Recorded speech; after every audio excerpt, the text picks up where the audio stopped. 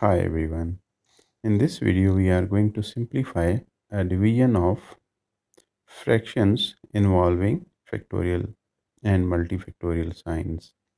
Since we know by definition of double factorial, 8 double factorial can be written as 8 times 6 times 4 times 2, that is 8 double factorial is basically product of even numbers from 8 to the lowest even number, that is 2.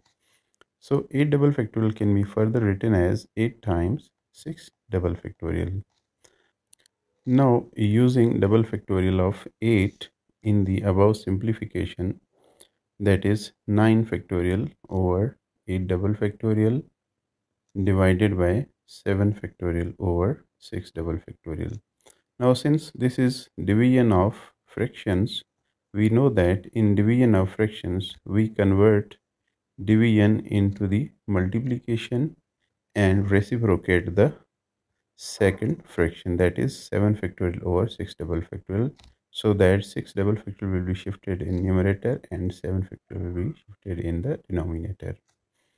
Now writing 9 factorial as 9 times 8 times 7 factorial and 8 double factorial can be written as 8 times 6 double factorial, and the other fraction as it is, that is 6 double factorial divided by 7 factorial. 7 factorial will get cancelled with the 7 factorial. Similarly, 6 double factorial will be cancelled with the 6 double factorial, and 8 obviously will get cancelled with 8. So the answer is 9. Thus, 9 factorial over 8 double factorial divided by 7 factorial over 6 double factorial is equal to 9. Thanks for watching this video. Hope to see you in the next.